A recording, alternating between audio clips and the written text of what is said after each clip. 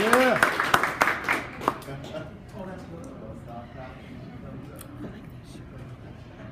Oh, yes, I could go on. So, Toastmasters are yes, thank you. The things I learned being stuck in a bad relationship. Where do I begin?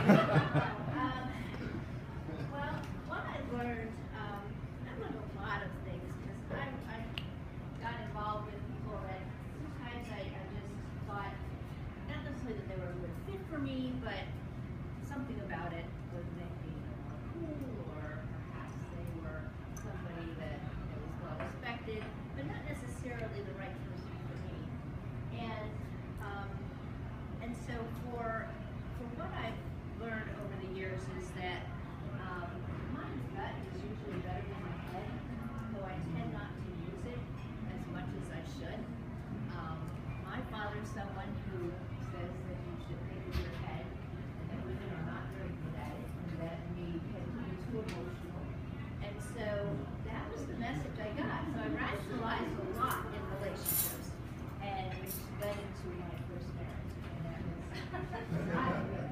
And it took, but I went for it. I tried everything that I could to make it work, and there are a lot of things on the table or two over. But there was that nagging voice that just said, you went into it for the wrong reasons. Sooner or later, you are going to have to get it. And so, again, looking very hard to my faith, brain for years, and how do I resolve all this? But 20 years, and finally one night decided pulled up my guts.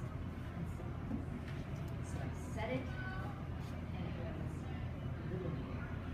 And so I have never looked back.